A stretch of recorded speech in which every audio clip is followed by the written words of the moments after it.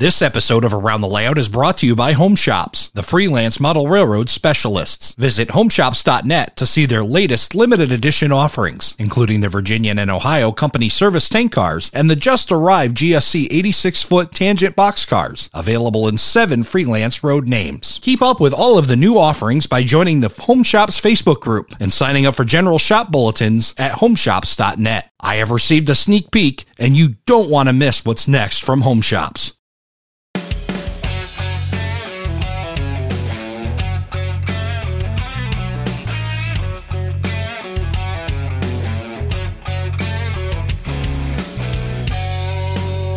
Hello, everybody, and welcome to Around the Layout, where model railroaders come to tell their story. My name is Ray Arnott.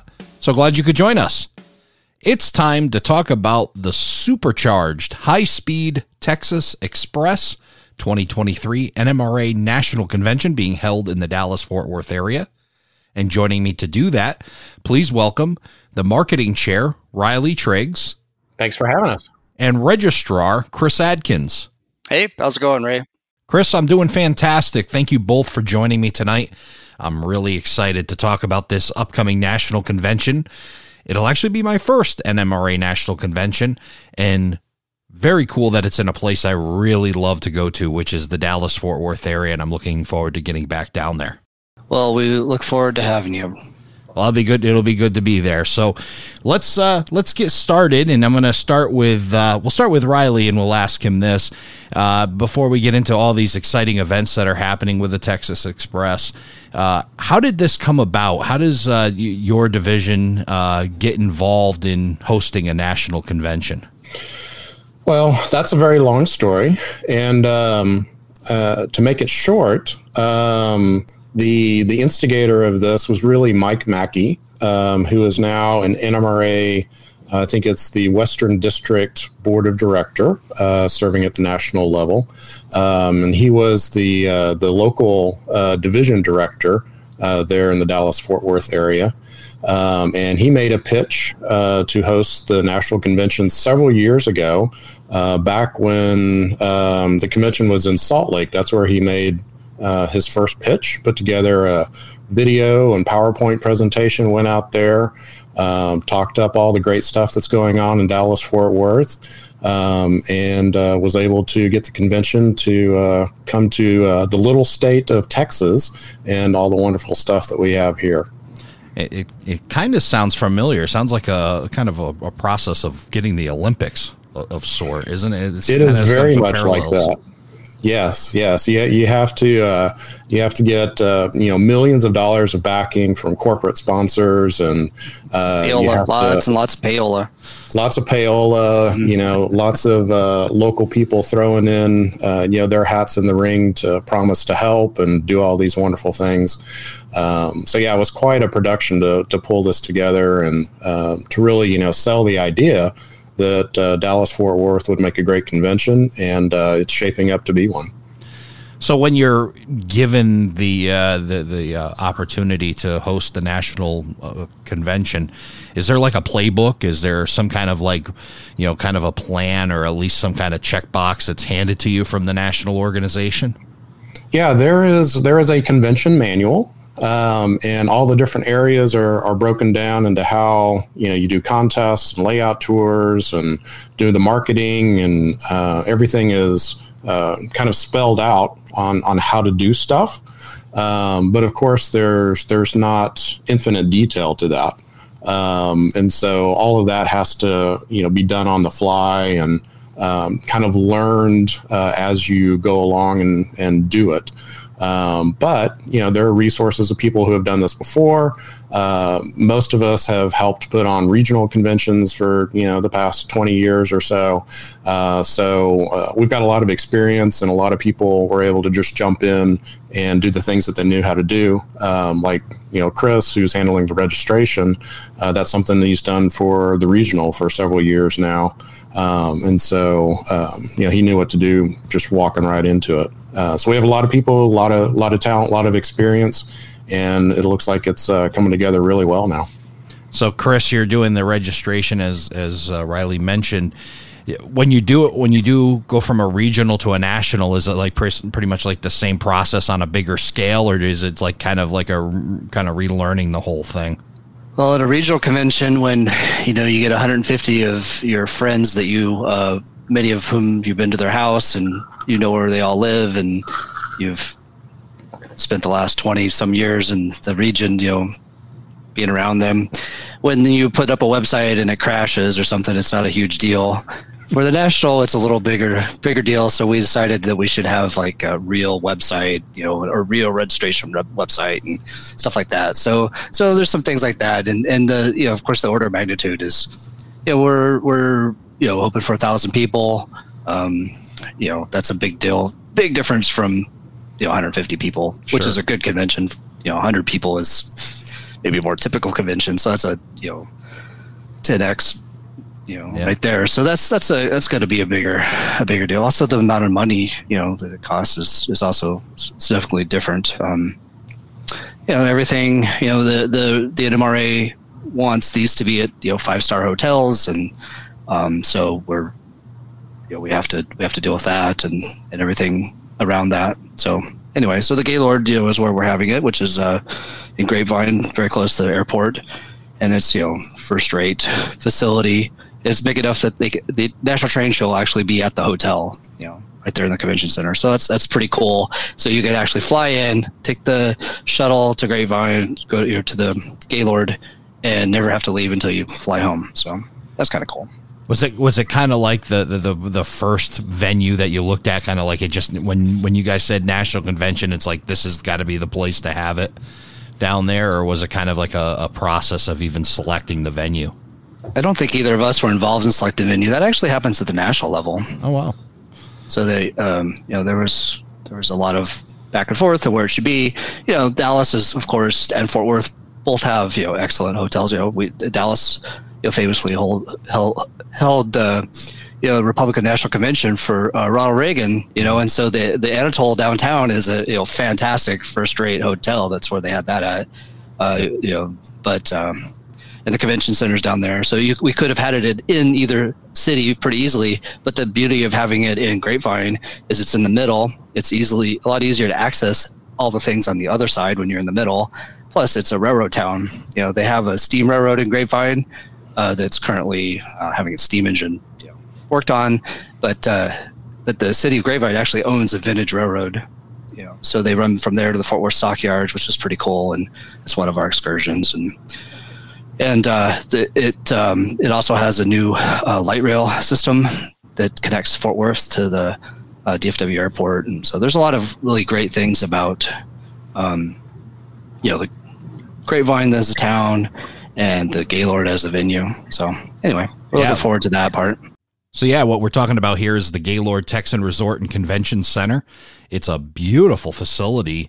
Lots of things to do. We've got dining, you've got spa, fitness, water park, resort pool, entertainment, events, just amazing amount of things that you can do right there on the property without even leaving. Having been to other national conventions, I could definitely tell you that a lot happens when all the local guys have gone home for the night. There's a lot still going on at the convention. A lot of fun things happening. If you want to have a drink with Gordy in the one of the hotel bars, it's not going to happen during the day when all the local guys are there. It's going to happen at night when you guys are basically the only ones there. Assuming that I'm not staying at the hotel, which I may or may not. Who knows? There you go. So somebody's got to feed the dogs, though, right? So. That's right. So for you, Riley, are you originally from Texas, and where are you residing right now? I am actually a native Texan and a native Austinite. So I'm actually living in Austin still. And there are a couple of us that are not in the DFW area that, had areas of expertise and have jumped in to help this. So a lot of people from the region and, around the state who are helping put this thing on too. But most of the guys are in the DFW area.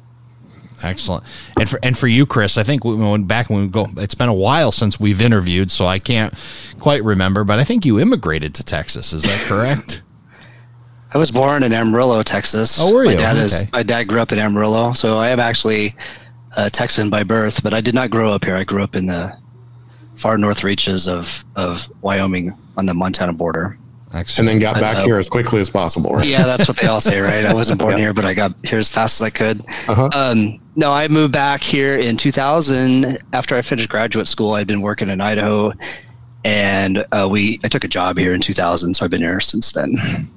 All right. Well, now that we know we're talking to two true Texans, let's get back to talking about the Texas Express and when this all kicks off. Let's take a look at that schedule.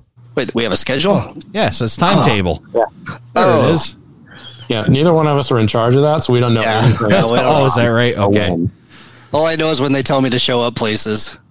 So it looks like things kick off on Sunday on site with some registration and tour sales. And then looks like maybe some clinics as well on Sunday. So that kicks that event off. But it really seems like Monday we really start rolling into the heavy events. Also, the operating sessions are going full steam by Sunday. Oh, excellent. We'll get to those in a second. Monday we've got some tours going on as well. I want to talk about that. Let's talk about that first prototype tour, because that's one I know I'm excited about, and my good buddy Mark Herrick, the BNSF fan, is excited about, which is the BNSF tour. Can you guys talk on that one for a second?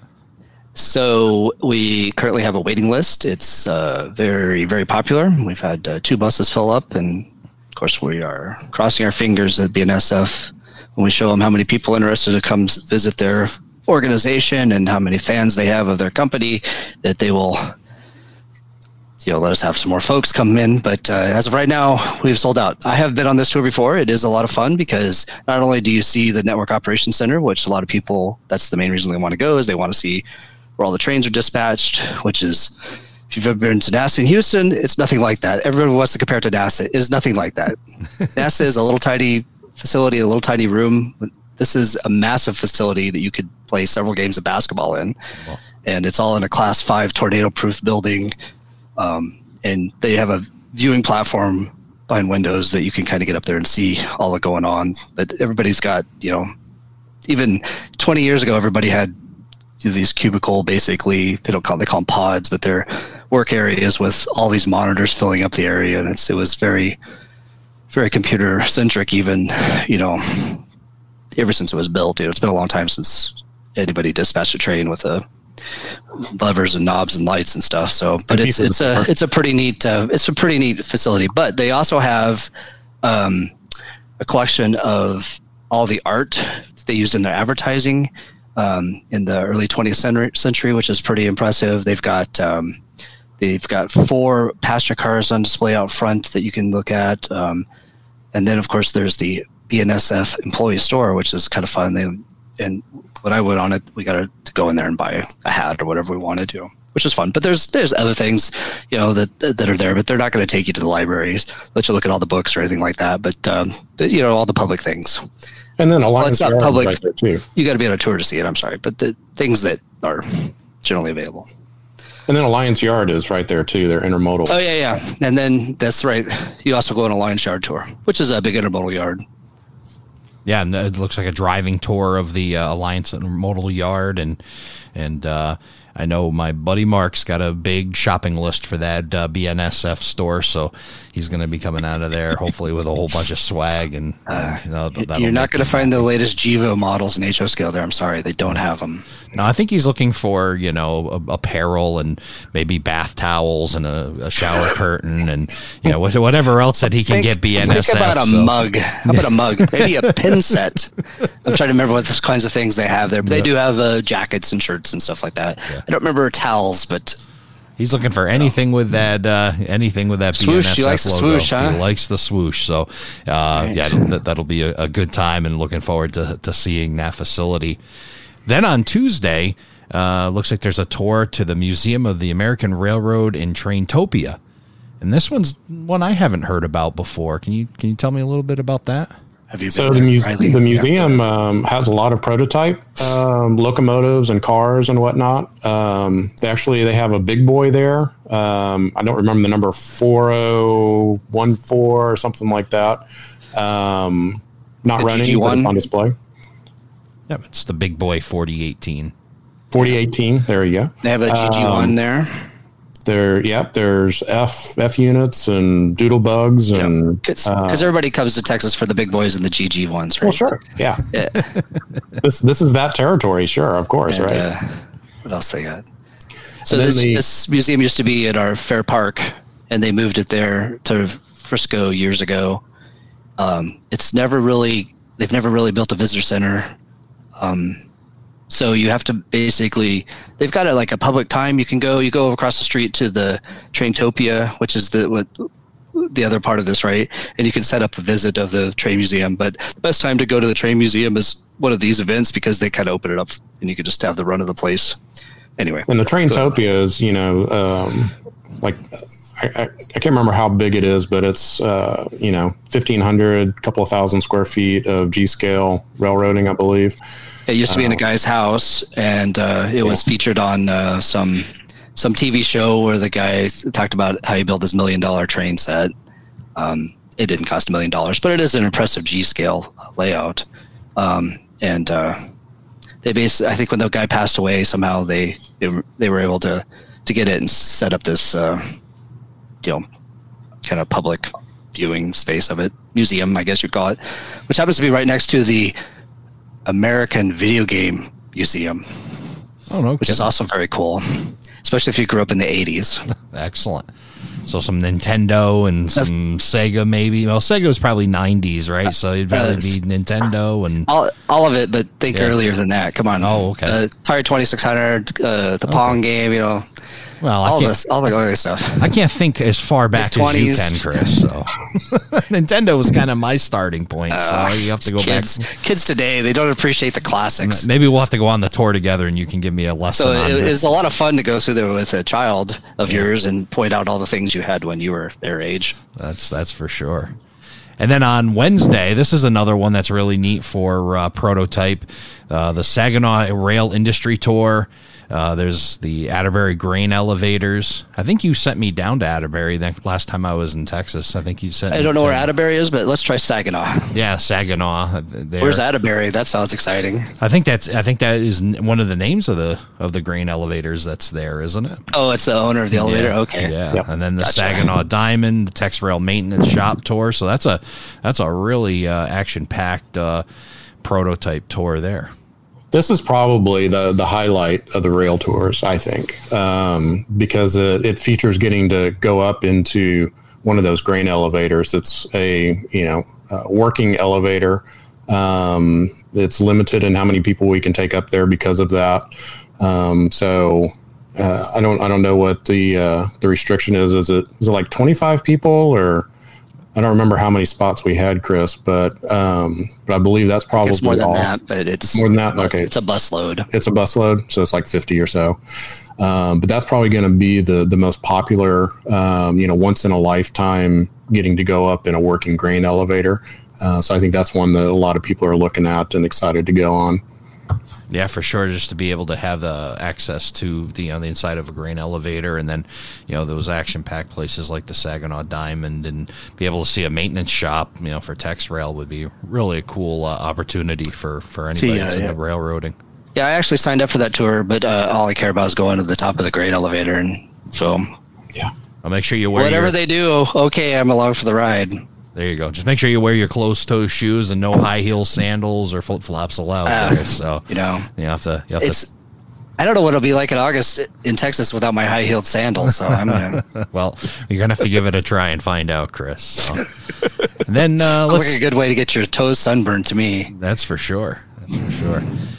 All right, taking a look at the rest of Wednesday, we got a historic station tour.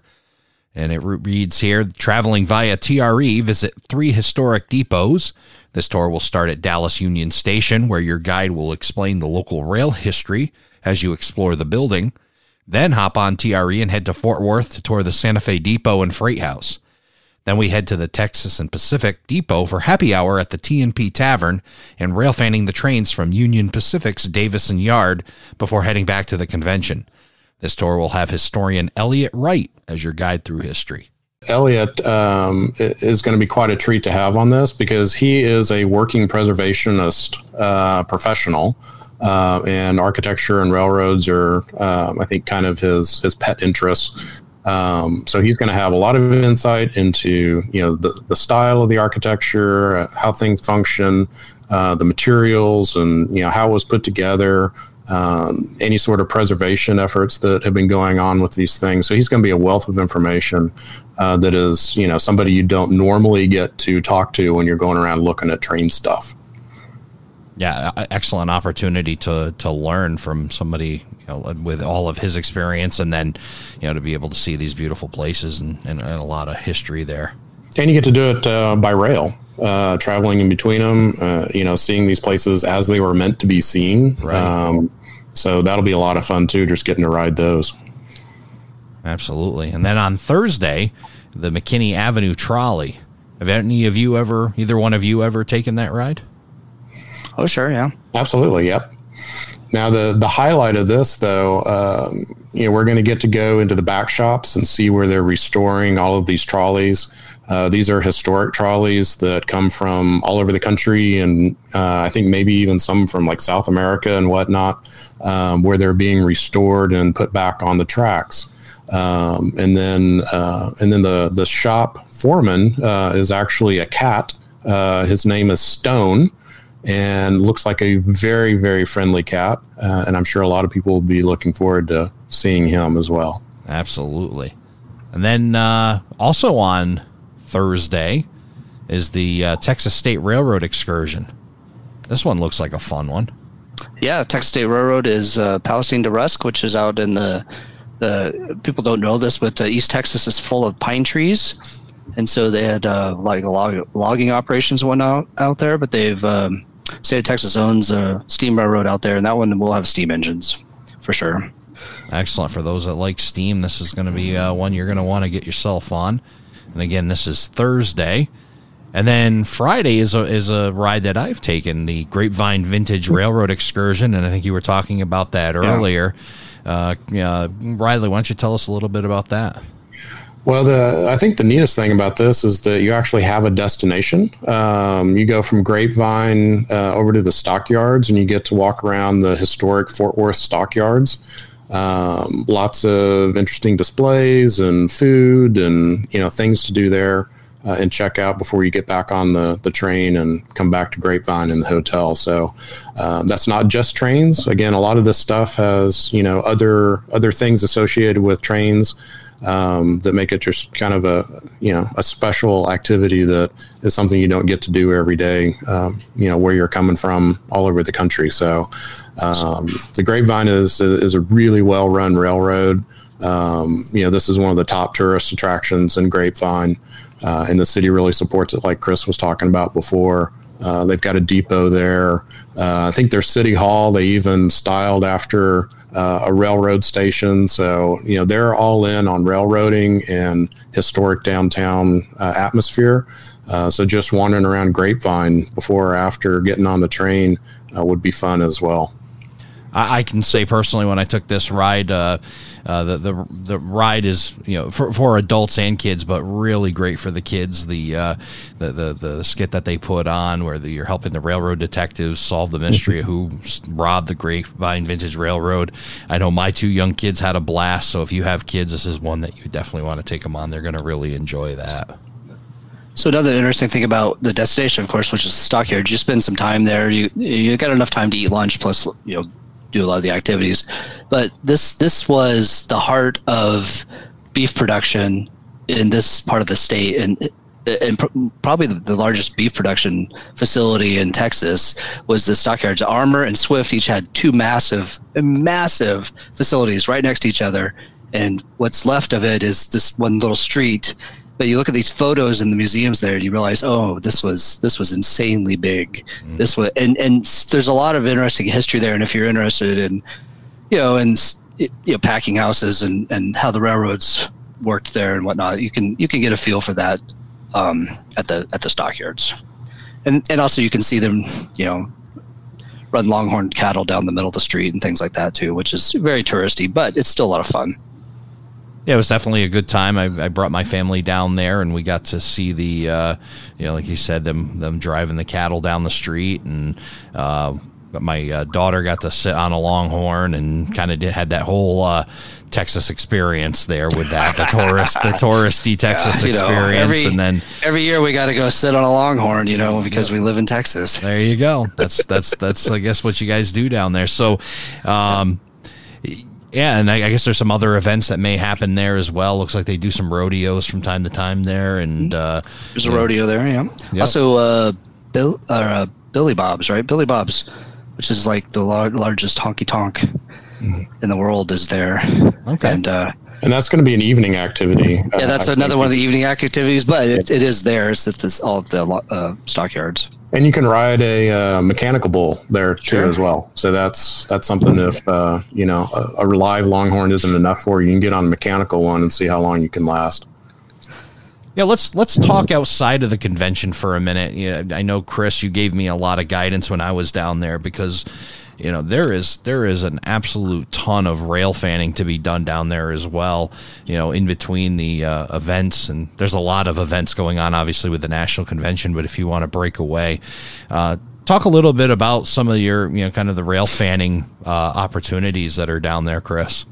Well, so Fort Worth was really the center of our railroad, where all the railroads came, even though Dallas is sometimes considered the bigger city here. Fort Worth was the railroad center.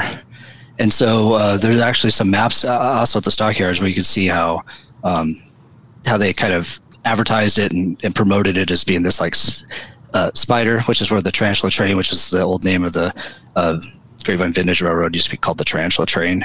Anyway, so this made this spider around Fort Worth, all these different directions. And in the middle of that was very close now where Interstate 35W and Interstate 30 crossed, which was a place called Tower 55. The interstates crossed there now, but back in the day, that was where Tower 55 was, and that was where the main east-west line, which was the Texas Pacific, the main north-south lines, which is a whole bunch of them, but Santa Fe and other versions of the TMP and all the railroads kind of came together in this one area, downtown Fort Worth. Sadly, they tore down Tower 55 last year, which was quite a landmark, but it was never accessible because the railroad owned all the property around there. You could and still can go down there. There's a piece of public land that's close enough that you can watch trains cross at all the diamonds there. So that's kind of one of the Fort Worth centric places. We mentioned Saginaw, which is another set of diamonds where the Fort Worth and Denver, now BNSF, came and crossed the Santa Fe, now BNSF, but and then also the Rock Island came across there, kind of parallel the Fort Worth and Denver. So you had all these diamonds there. That's still a super, super busy place and a lot of fun. And there's literally a public place to sit there and watch trains, which is, and there's not a big fence around it or anything. It's just a place you can sit there and watch trains. You can sit on the porch of the Chamber of Commerce, which looks like an old depot, and that's a lot of fun. You go on the Dallas side, and one of the tours that I think comes in later, in the non-rail tours is a tour down around Dealey Plaza, right, which is one of those kind of historic places that people come to when they come to Dallas. But you hear about the Triple Underpass, you hear about the Grassy Knoll, you hear about all these things. You realize those are all railroad places. The Triple Underpass is a railroad the railroad going over these three streets, and things like that. So this is all like right next to Union Station, and so you take the TRE down there, you take the A train, or you take the DART, or you take any of the trains that go into Dallas. They take you to Union Station, and you can basically get off there, see Dealey Plaza, go to the Conspiracy Museum, go to the Sixth Floor Museum, whatever you want to do. Check out the trains, ride the DART trains.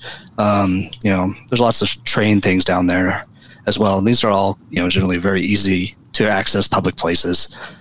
There's also big yards. You can go up above Centennial Yard. There's a couple overpasses and see the entire. It's called Davidson Yard now, but that's the big.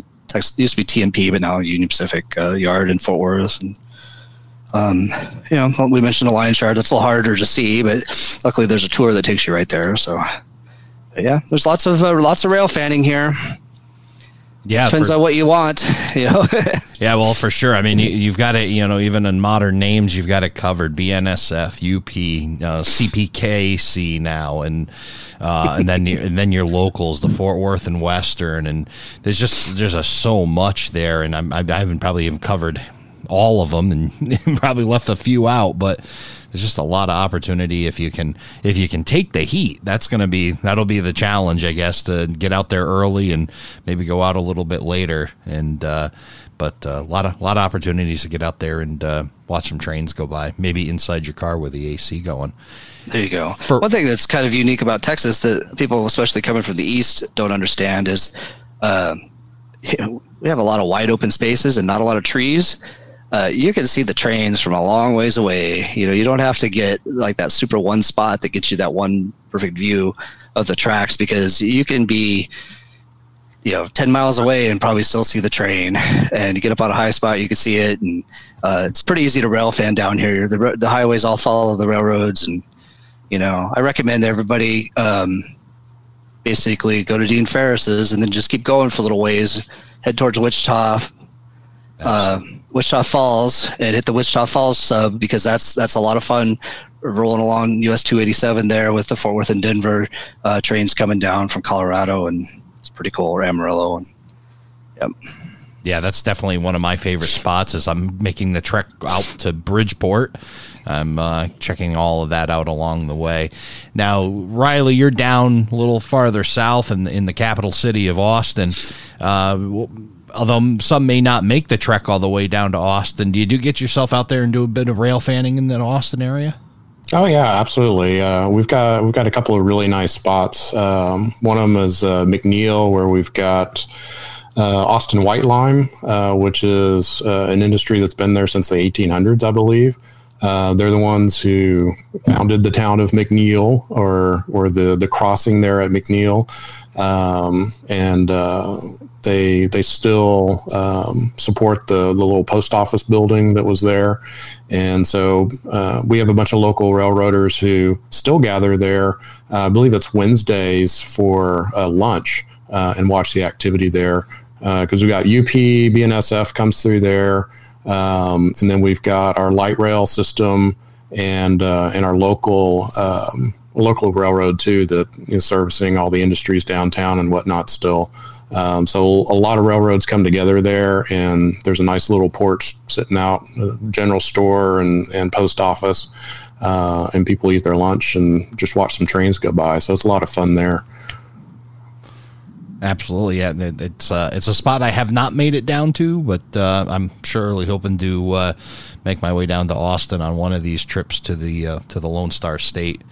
I want to get back to the convention, because I'm looking through on the clinic page, and we just don't have enough time in this podcast to go through all of these. The list is just absolutely amazing, and you certainly, if you go through this, you're definitely going to be able to find something that's going to draw your attention, something you're going to want to see.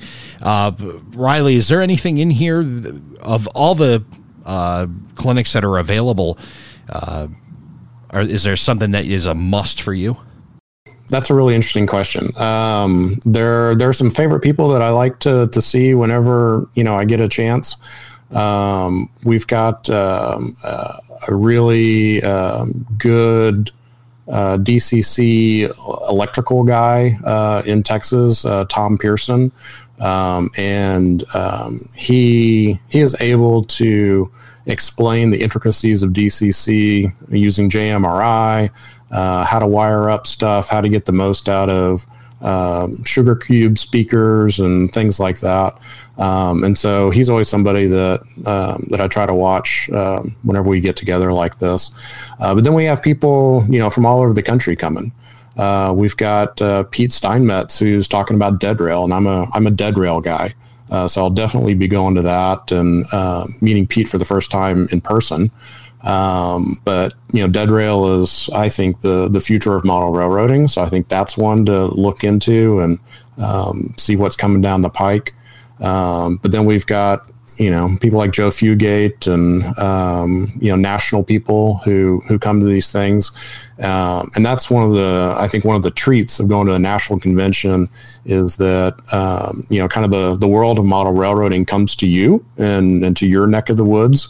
And you're able to sample all these different people and their ideas and information in your region and in your home territory. So I think we have maybe 80 or 90 unique clinics going on. I haven't counted them up recently, but most of them are being given at least twice. So, in case you have a conflict with something you want to see, because we've got, 6 different clinic rooms going on at the same time. So it's likely that there's going to be more than one that you want to see. And so having it offered at a different time really helps. Lots going on in the clinics. I think the clinics are really kind of the heart of any sort of gathering like this. I think it's one of the more popular things. You get to see people that, you've read about or heard about. And you just get to sample a lot of different knowledge in one place over the course of the week. Yeah, for sure. And for Chris, there's a gentleman here I see that you turned me on to, which is the editor of the Cowcatcher magazine, Tim Blackwell. He's putting on a clinic, Hints for a Better Layout Photography. Is there another clinic in there that you are looking forward to, Chris? I have not looked at clinics a whole lot because I am very busy. I would like to point out the modeling at the master's clinics, which I have done in the past, and I thoroughly enjoyed and thought they were worth every penny that they cost, which of course they're extra fair because they give you all these things to take with you, right? But I would definitely look at any of the modeling at the master clinics because all the guys that they have working on those are just top notch, and they're all people that are coming in from out of state, so I'm from out of country to present these. Actually, one of them's from Texas, but anyway, so the ever popular Arduino clinic by our own Speed Moeller is fun, and I've helped with that. I've helped him put those on, so I can tell you those are top notch. And I believe that we might have a secret follow-up clinic that they're trying to get on, which is another local guy has recently figured out how to make your Arduino talk to you, so you could record little individual words and have them all strung together into sayings, like if you wanted your trains to be announced at your station or something. I heard that might be something coming up, so keep your eye open for Arduino clinics. Those are good. But there's all the clinics, building scenery and some historic ones, and I know that there's some clinics being offered about the kind of the history of the area, because those are always fun. Lots of cool clinics. Yeah, some of them I've seen before, some of them I've never seen. So I'll tell you, if you find yourself bored in the week of August 20th to 26th, you've done something terribly wrong, because there is so much here and absolutely amazing. Let's talk a bit about the towards the end of the convention, which is the National Train Show. I'm looking forward to that as well, because I'm sure there's going to be a lot of great announcements and a whole bunch of things going on at the National Train Show. Why don't you tell us a little bit about that? Well, I have actually never been to a National Train Show. I went to the St. Louis convention last year, but got sick halfway through, so I missed the National Train Show. But from what I've heard, yes, we've got a lot of layouts that are going to be there, modular layouts that'll come and set up. We've got everything from Lego to T-Track, HO scale, N scale, lots of layouts that are going to be right there, on the showroom floor, as it were. But we've also got, vendors from all over. We've got some local vendors like Brad's Trains, Harris Hobbies here in Texas. But there'll be manufacturers there. Intermountain's going to be there. Rapido's going to be there. So, if you have, questions about products, this is a real good opportunity to get in and talk to those people that are actually designing and manufacturing these things for us. Get the inside scoop on stuff. Hear what's coming next. See the latest releases that are coming out. And get to talk to the people who are actually making these things. So there's going to be lots of exhibitors. There's probably, I don't know, 50 or 60 different exhibitors, including, like Kalmbach's going to be there. Walthers is going to be there. Z-Track magazine is going to be there. So, a wide variety, all scales, all types of products. So come spend your money. There's going to be lots of opportunity. Absolutely. So I guess the next step, if you've heard all this and this excites you, that you're going to get yourself down to the Dallas-Fort Worth area on August 20th to 26th, I don't think it's no better person than the registrar himself to tell us how to get registered for the National Convention. Well, you can send a large check to my P.O. box, but that probably wouldn't do too much good. I might forget where it came from or who it belonged to. So best thing to do is go online, use the website, there's a link to the registration page on the 2023 TexasExpress.com website. Just right up there at the top, look for register, and that'll take you to our Event Squid, which is the software the NMRA is using. And, if you have any problems registering, there's a link to my email, my phone number, and just about any way. You can send a carrier pigeon this way if you want, or Pony Express stops down the street a little ways. So let me know if you have any questions or need any help registering. We also have a way you can send a check, but it doesn't go to me. It goes to our treasurer. I don't know, crazy thought, but if you're not comfortable doing it online, we do have a way you can mail it in, and there's information and a form you can print out on the website on how to do that. Now, always good to register ahead. Oh yeah, especially if you want to go to any of the tours we just were talking about. Right. Yeah, those are starting to fill up. Yes, they are starting to fill up. We are, we're over 600 people so far. So we still have some more to go to hit our 1,000, but the tours are starting to fill up.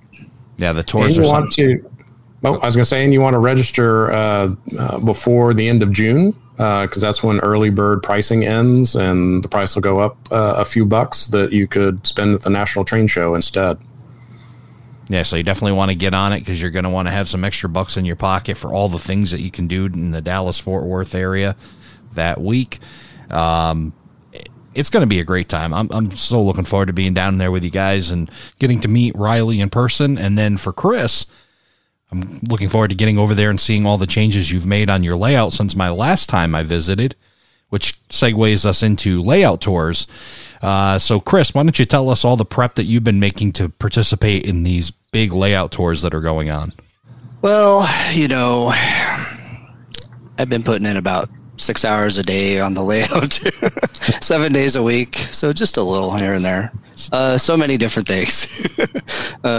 My layout still didn't have a lot of scenery, so maybe a little bit of that, but not. Still, I've got other things I want to do. There's even a bigger project coming up this weekend because we're building a crew lounge, because I'm just about to run out of space inside the actual layout building itself, as I am nearing the time when maybe not the helix will be built, but the table that the helix sits on will be built. And when I take up that space, there's suddenly nowhere for everybody to congregate. So we had to do something. So anyway, lots of things going on. Added bench work, added track, put down flooring, put up curtains, polish this, clean that, put in some scenery, built structures. Even got my wife helping me build structures. So anyway, lots going on. We're like 90 days away, less than 90 days away now. So yes, get close. And you're hosting operating sessions too, Chris. So that's even kind of added pressure, right? So it should be no surprise to anybody that listened to my interview. My main interest in the hobby is not making little trees and all this stuff. My main interest is operating. So I decided that at one time I was like, I should probably put a bunch of scenery in. And I realized I got a lot of layout to build. So my focus has been finishing at least the bottom deck of the layout so that operations can be kind of at its fullness for the convention. So we're making a lot of changes and have been making a lot of changes. I've been operating every other week for several months now. So I'm hoping that by the time I have 3 operating sessions, that we will be, things will be smooth and I can restage. First operating session after I kind of quit the construction stuff, not my first operating session, but I we had our once every 3 years interchange. We call it the DFW interchange. We trade places with Houston and Tulsa and have a round robin thing. It's an invitational operating weekend. We have that in October. I did that, and then I didn't operate until February, I think, or something like that. And so it took me 4 days to stage. And I realized, well, if it takes me 4 days, I can't have 3 operating sessions during the convention. But by the way, one of my operating sessions is the day after the convention's over, which many of you guys have decided to go home. However, I should point out that that's also going to be Operate with Gordy Day. Oh, nice. So Gordy is on the way to the airport. We're going to operate in the morning on the Sunday after the convention's over, and then he's going to go off to the airport and fly home to Scotland. And so anybody interested in operating with Gordy, there you go. You got stay an extra day or come by on your way home, because I'm conveniently located on the way out of town. The goodbye to Gordy operating session at Chris Atkins. So that's right. You're one of what? I think I lost count here. I think 30 different layouts or more. Do you have the number?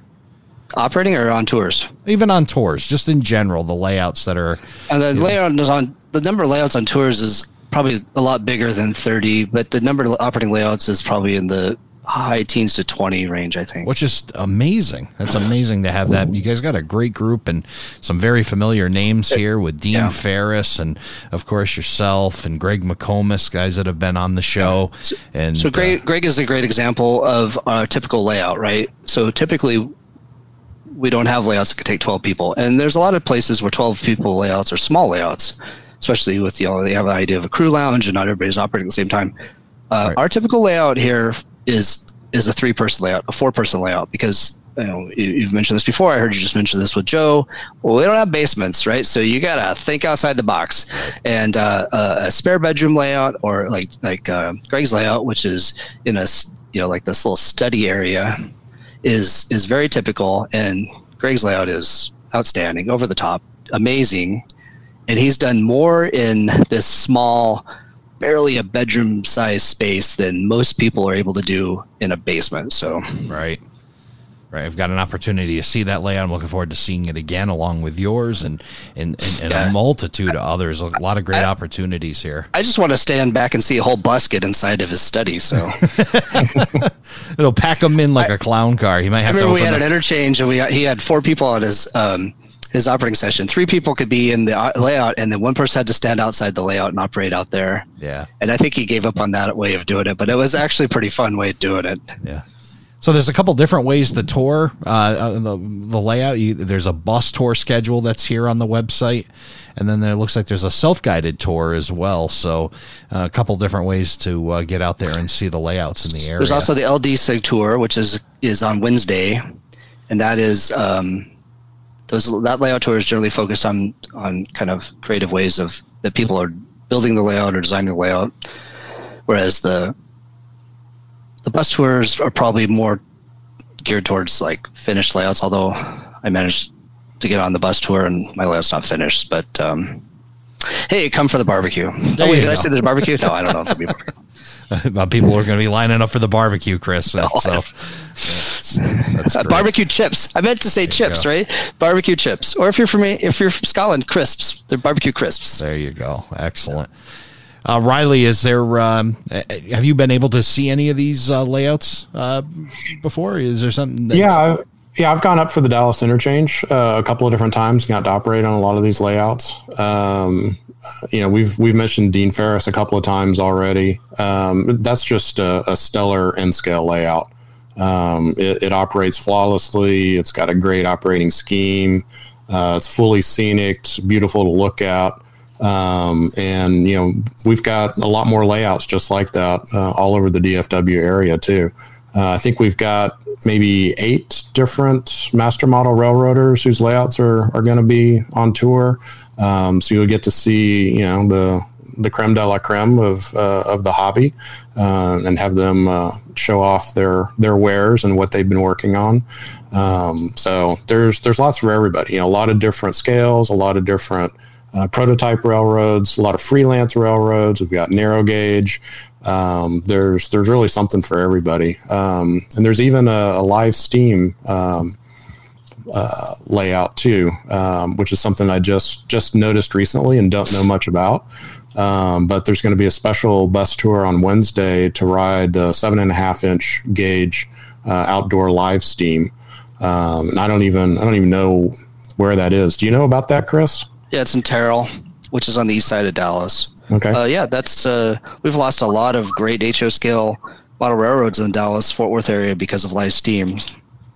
They basically go out there and get hooked on riding around on their trains, and then they never touch their HO scale again ever. And that's why I've never gone out to the Comanche and Indian Gap Railroad. That's right. I know that I will just fall in love with it and spend all my money on that and never touch my little stuff. Yeah, when the locomotive costs as much as a decent used car, it's an interesting hobby. It's a commitment. That's right. Maybe we should say, for the sake of model railroading, do not go out and see the live steam. But it is fun, I have to admit. And also, by the way, these guys are operators. They're not just running the trains. They're getting into a switch list. They run 4-man crews, locomotive, head brakeman, rear brakeman, conductor.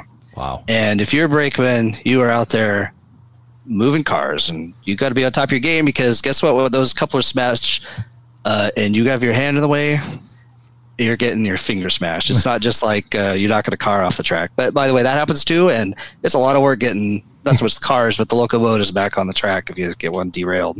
Yeah. So it's a fun hobby. However, August is probably not the best time to take it up. So yeah, I'm just saying.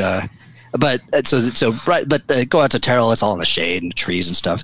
Comanche Indian Gap, which is the Riley mentioned, by the way, it's a ranch out in the middle of West Texas. That is, it's not like the big mountain in Oregon size, but it's a big space for live steam railroad.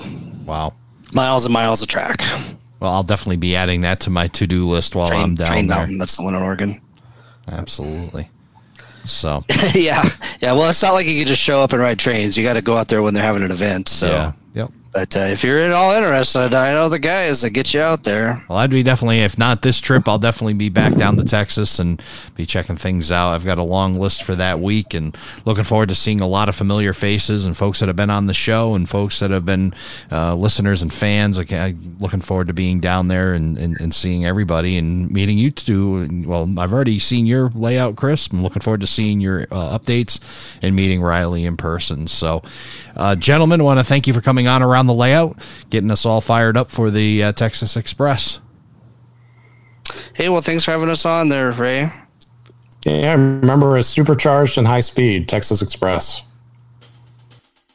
Thank you for joining us for this episode of Around the Layout.